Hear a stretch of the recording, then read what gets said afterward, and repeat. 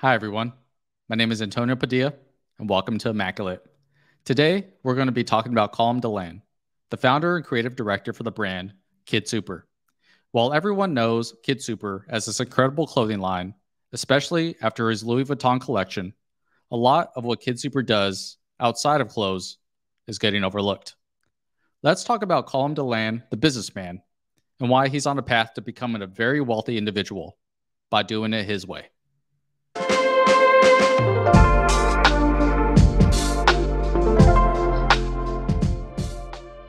Colm Dillane always had this idea to make the KidSuper building into a multifaceted environment where he could create art, design clothes, have a storefront, and a recording studio. He wanted to have this fantasy factory where he could draw inspiration from it daily. He was able to achieve this in a big way. His brand and retail store started to gain a lot of popularity in the New York streetwear scene as Colm started to befriend a lot of musicians and artists around the city. Now that he has outgrown his current building due to his rise in status and popularity, he is ready to launch KidSuper Studios 2.0. His new building is a 10,000 square foot warehouse in Brooklyn that will house an art gallery, a recording studio, clothing manufacturing, a portrait studio, video editing stations, retail space, and also a cafe. Colm talked about it on the Slew and Verse podcast last year. Anyways, so I have a 10,000 square foot building in Brooklyn that I had been looking for a KidSuper 2.0 because we were kind of growing out of it and blah blah blah blah. So now I have this 10,000 square feet, and so I'm sectioning it off into all these different places. So there's going to be a store, recording studio, screen printing area, office, art studio, gallery, and a photo shoot area. Then there's a VR or editing bay. Colm always had this cool idea of creating this physical location where all of his projects and business endeavors are under one roof, literally. Colm actually just hosted his first art gallery at his new location for furniture and sculpture artist Gustavo Barrasso. Based on photos from social media, it looked like a wild success. The gallery looked packed, and Colm was even seen serving appetizers throughout the party. I would expect a lot more of these will happen with more frequency in the future. This is where you start to see the potential conglomerate that Colm is creating. I'm trying to get this building fully functioning up and running with the recording studios, the screen printing, the cafe, the storefront, the gallery, the podcast area, the photo shoot. Make this a real community center, and the soccer field. And if I can perfect this, then I can grow it. Okay, let's open one in Atlanta with you. Let's open one in Japan. Let's open one blah blah blah. And those are the goal plan now, but with all of those little goals, once one becomes completed, so many other doors open, and then your goals expand and your goals. For an artist to have their own art gallery, it is a big deal. This allows the artist to host events, fundraisers, and art shows for themselves or other artists. KidSuper can rent the space to other artists or brands who want to host an event there. This can quickly draw more artists, fans, and collectors to the new building and become more familiar with the type of artists that KidSuper endorses. Then, when Colm wants to showcase his own stuff, he can easily host an art show for his own items, which we know fetches a large amount of money. During the Spring-Summer 23 runway show held at Paris Fashion Week, KidSuper hosted an auction for his paintings that matched the clothing for that season's collection. The art sold anywhere from $16,000 up to a whopping $210,000 for each piece. These are big numbers and something Colm is able to do on his own, in his own building, in his own art gallery, when he wants to sell some art pieces to raise capital to fund his next project. How much we made? $530,000. Hey, look at these tears. Look at the real tears. The recording studio in the new building is synonymous with the KidSuper brand. Colm would regularly welcome artists to use his old studio when they needed a place to record. This could easily become a place where Colm would welcome new artists see what they're working on, and sign them to the KidSuper label if he was inclined to do so. He already has a proven track record of listening to new artists and recognizing the talent they have. Even from when I was in NYU, I was trying to meet all the musicians at NYU, and I remember listening to this song from Rory. He's a very good artist, but I was like, man, this beat is amazing. Who made this beat? And they're like, oh, they're from NYU. And I was like, no way, let me introduce you, blah, blah, blah. Ended up being Take a Day Trip. And they produced the entire Montero. And like that, Take a Day Trip's like my really, really close friends. And they've performed at like 15 KidSuper parties. And back in the day, it was that's what I'm saying. Like I had a weird ability to know talent because I found them off. I should have been an A&R for. I literally listened to a song and I was like, didn't care about the artist. I was like, who made this beat? Right. And I'm not even that musically gifted. I guess I was really good at. The perfect example of this is the artist Russ, who lived with Colm for 6 months in the KidSuper headquarters as he was recording music every single night.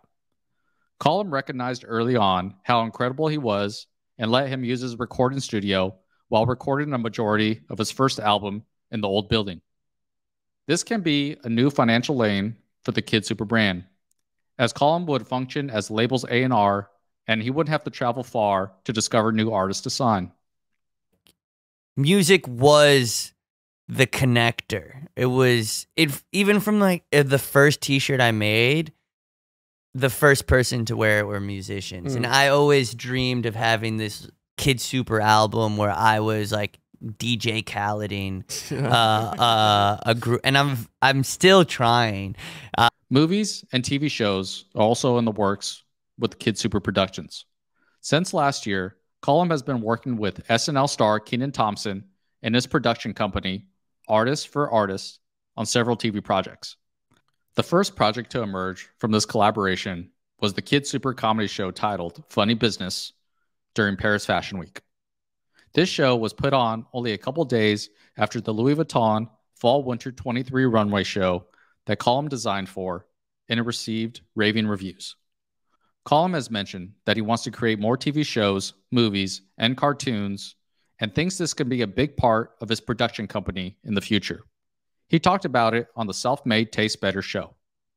For me, the goals is my active goals now are, I really am working on this KidSuper television series. After this, at 5 p.m., I have a meeting with like a talent agency about the TV show. I was geeked. I'm like, wow. Yeah. I'm really this person reps like Chris Rock. Yeah.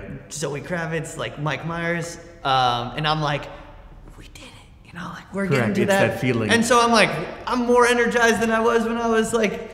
The collaborations that KidSuper has done with many major brands has proven to be lucrative as well.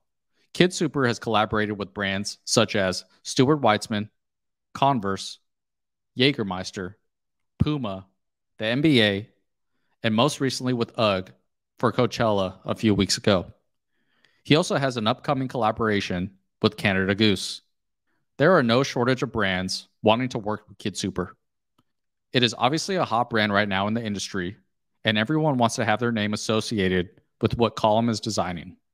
And even when I'm collaborating with brands, right? I had Nike, Adidas, Puma, right? And I was talking to all of them. Adidas, Nike gave me the worst offer ever, right? And Puma gave me this great offer. And I wasn't second guessing about going to Nike or blah, blah, but obviously every kid, I'm a huge Ronaldinho fan. Sure. Ronaldinho was the face of Nike. I was like, man, I can't wait to be Nike, and then I'm gonna do something with Ronaldinho. But I also was like, wait, I'm kind of the underdog, right? Yeah. I should work with the underdog brand. And not that Puma's this underdog, but in the grand scheme of those top three, it's a little bit of the underdog. And since they know they're a little bit of the underdog, they allowed me to go crazy, right? I got 10 shoes out of them, completely original silhouettes. You can't even touch Nike. It would take 4 years. Colm recently did an interview with Women's Wear Daily, where he talked about himself becoming a businessman and how he needs to expand his team because he is too busy to be doing everything himself anymore. Every day I have a meeting, every hour. I don't get time to design anymore, but I'm also getting opportunities I would have killed for 5 years ago. All of this is new to Colm, and he's continuing to learn as he navigates this journey. I started making t-shirts at 14 and making money at 16, but I've never had a real job, and now I'm figuring out how to be a businessman. I started as an artist, so being business-minded is the hardest thing for me. He continues in the article talking about how his team is structured and that he needs to hire more help for his company. He's just super picky about who he wants around him, and it's hard to delegate tasks because he's done everything himself in the past. I realized I was doing 75 people's jobs, and I probably suck at half of those. Everyone assumes KidSuper has more structure and people than it actually does. Right now, KidSuper has 5 employees: a production manager, content manager, art studio manager, logistics manager, and a director of e-commerce. And he's also brought on an advisor/consulting chief operating officer on board. Most of the additions have joined the business over the last 3 months, and Dillane is struggling to learn how to delegate. It's not like I'm a control freak, but I'm a harsh critic, and a lot of people don't know or understand how hard I've worked to get here. He also talked about tweaking his collections for the mass audience now. Several stores such as Saks Fifth Avenue, Neiman Marcus, and Dover Street Market carry his clothing now, and in order to appeal to a mass audience, he knows that muted clothing tends to be the best sellers.